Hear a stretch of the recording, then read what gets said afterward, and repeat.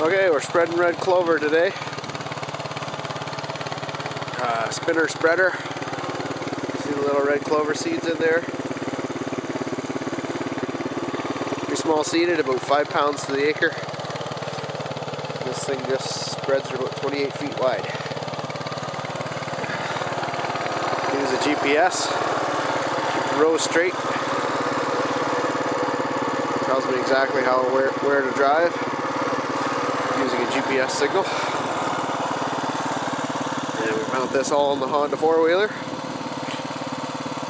Drive about 10 miles an hour. It's April 3rd. This wheat field hasn't greened up yet,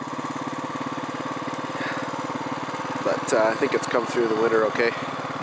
Next couple weeks will tell us a lot more. Supposed to get a nice warm rain this week. Start this thing greening up.